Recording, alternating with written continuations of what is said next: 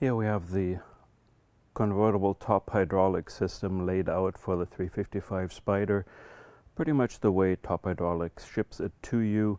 That is the pump or electrohydraulic control unit with all 4 cylinders and the solenoid valve block and all the 11 connecting hoses completely filled with fluid.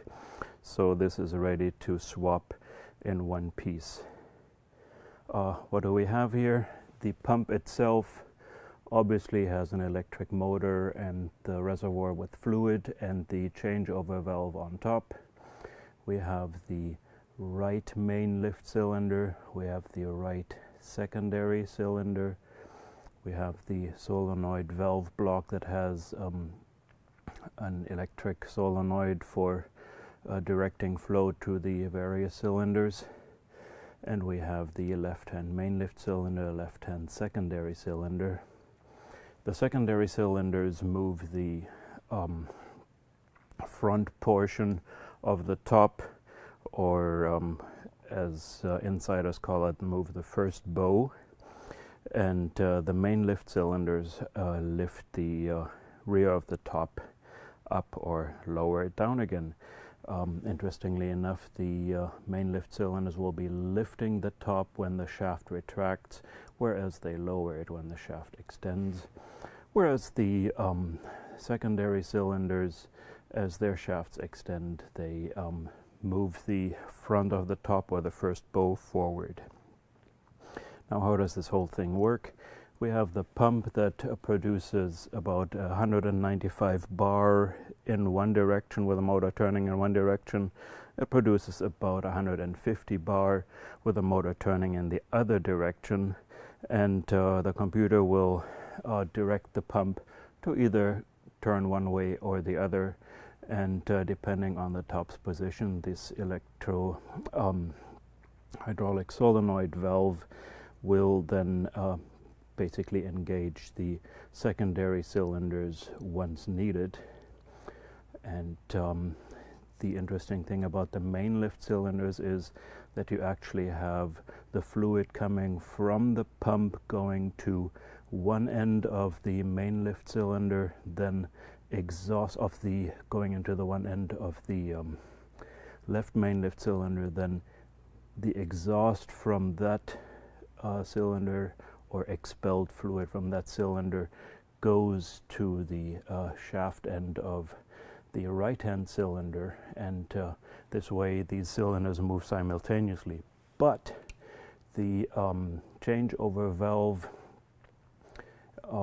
will buffer any problems inside the frame. If anything gets stuck, there is 110 bar and yet another 80 bar release valve and buffer inside this valve block that helps in case there are unexpected or unwanted problems in the top's frame. And it is this valve block that partially makes it difficult to vent the system if you have a whole lot of air in it.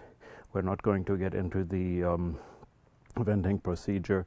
Venting is fairly easy if you have only a little bit of air in the system, but once you have a lot of air in the system, it turns into a big problem. Now, what goes wrong on these parts? The pump can have a number of failure mechanisms. Of course, the electric motor can go bad, but that will happen only if the pump has been badly abused. The main failure for this pump is it simply wearing out or having had the wrong fluid in it and the fluid damaging internal valves, or the sludge in the pump damaging internal valves, or the sludge wearing out the pistons in the pump, or we can also have bearings going bad and internal seals. So there's a number of things. The pump is a tad more complicated than it appears at first sight. There are 2 pressure relief valves in it, one on the side of the unit and one on the bottom of the changeover valve block. On the cylinders, the failure mechanism is really simple. That is, the original seals in them are Teflon seals that have an O-ring energizer behind them, and typically the energizer wears out, and that makes the Teflon wear unevenly, and also of course the worn out energizer will leak on you. Top Hydraulics upgrades these seals to a material that retains its memory a lot longer, and we expect our rebuilds to last somewhere between 30 and 50 years. As you can see, we machine these cylinders open, and we install whole new stainless glands to accommodate these upgraded seals. And you can see on the secondary cylinder here how these machined parts are not exactly trivial to machine, as they're not completely round. The other thing that will fail on all 355s eventually are the hoses. The original hoses were supplied, unfortunately, as some others in that period as well, with an outer jacket that disintegrates with time. Let me show you a couple hoses as samples. What happens here?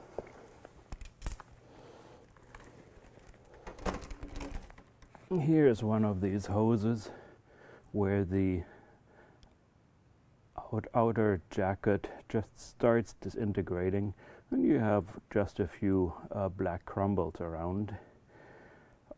Eventually the crumbling gets to be really bad. You have only a few crumbles left and all this white jacket exposed. Once this white jacket is exposed, there's more room for the inner tube to expand, and the hose will eventually pop off the fitting, which creates a big mess, aside from the big mess that you already get from all the plastic parts crumbling. There is no way around replacing these hoses eventually. Same as on the cylinders, they will eventually fail, and unfortunately also the pump will eventually fail. So in general, the smart move is to replace the whole system in one go, because you avoid the headache of doing parts one by one and going through all the labor many times over, as opposed to doing it right once and just getting it done in one wash. If you have replacement parts in hand, you can get the job done in a day. Now let me show you on Top Hydraulics hoses what is different. If you look closely, these hoses are smaller in diameter than the original ones. You can see here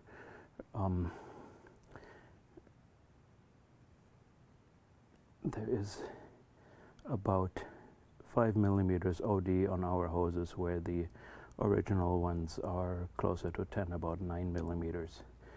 Plenty of flow through the hoses. It does not slow down your top movement, but our hoses are rated for a operation pressure of about 30,000 psi, whereas the original ones were made for 3,000 psi or 200 bar.